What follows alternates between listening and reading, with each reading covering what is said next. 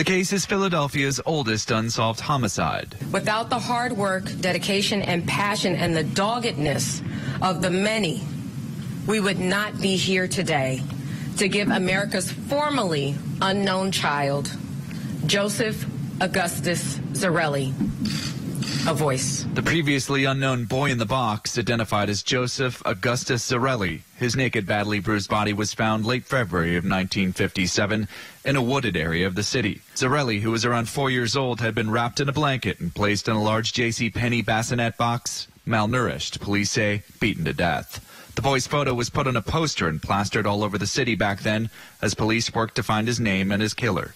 We have our suspicions as to who may be responsible, but it would be irresponsible of me to share these suspicions as this remains an active and ongoing criminal investigation. Investigators say through a painstaking process of DNA and genealogy mapping, they identified the boy. I'm hopeful that there's somebody who was in their mid to late 70s, possibly 80s, who remembers that child.